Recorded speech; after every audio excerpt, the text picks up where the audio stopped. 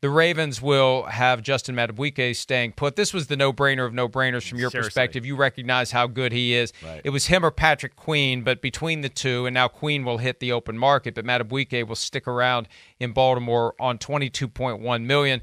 He had 13 sacks as an interior defensive lineman, and that's not easy to do. The guy is a master, I presume, in effing up the play, as we call it. Right. Otherwise, they wouldn't be making this. They wouldn't be effing up their checkbook, maybe. Right?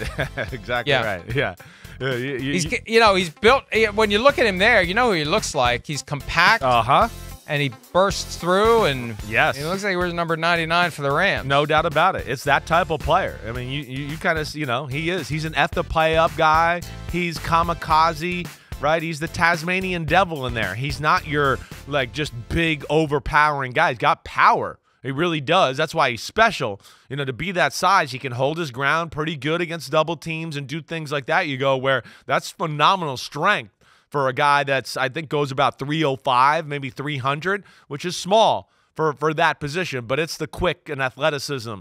And you're right, the muscle structure. It's explosive. It's real, right? He is definitely in the conversation for best player on that defense, and they couldn't let him go, right? Their defensive line's got a lot of good.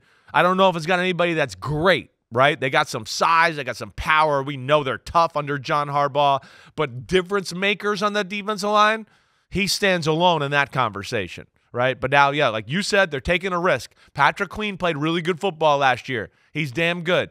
And I kind of sat here with the Ravens and went, whoever doesn't get franchised will be up in Seattle with Mike McDonald next year, their ex-defensive coordinator, right? So now that's what I expect off of this. Madubuike, right? Franchise, boom. They're giving Roquan Smith a ton of money already at middle linebacker. I got a hard time. They're thinking they're going to be able to pay Patrick Queen. I got to think Mike McDonald of the Seattle Seahawks is going, wait, I can get my Ravens culture going here. Let me get a guy in the room that's like that. I would think he's going to be at the top of the list because they have a need at middle linebacker as well. And last year, the Ravens had the highest profile franchise tag player with Lamar Jackson. It became a long-term deal in April before the draft. We'll see if they can take this tag and turn it into a multi-year contract. Remember, for all of these players, the deadline is July 15 for doing a long-term deal, whether they accept the one-year tender or not. As of July 15, the window closes until after the regular season ends on doing a long-term deal. Once upon a time, there was a moratorium from late March, early April until July 15 to even talk to the franchise tag player, which made no sense. They turned that around and made July 15 the deadline for getting a long-term deal done, which I think is kind of a stupid, arbitrary deadline. Like, why? This is one of those where you step back and say, why? Yeah, right. Why are we handcuffing ourselves? Why should they not? Right. Why should these teams not be allowed to do a multi-year contract with this guy? It doesn't help the player.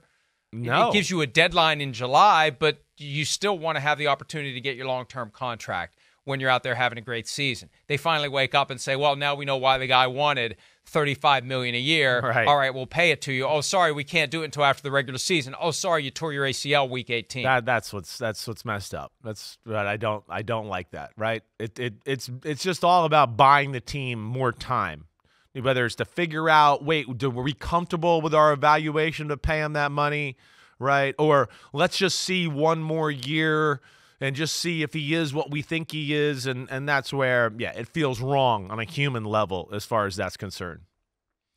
Something else that felt wrong on a human level during the segment that I missed because I was looking something up. What's that? Sources close to me tell me that at one point you uttered the words in this order: thirsty, hungry, whatever acronym. Did you say that? I think I did, yes. I did say that, yes. It's I was confirmed. waiting for you It's to confirmed. We have a second source on that. Yeah. Thank you, Kristen. Thank you very much. Thank you very much, Miss Lippy. Okay, thank you. All right, well, on that note, you'll probably hear it again. If you missed it like I did, Kristen has to bleep out the swear words. Show. So you're an asshole, Kristen. How about that one? That will be fine. Let's take a break. When we return, more reaction to the tags that were applied and not applied when PFT Live continues right after this. Hi, it's Mike Florio. Thanks for watching PFT on YouTube. Hit subscribe for the latest news and analysis from Pro Football Talk.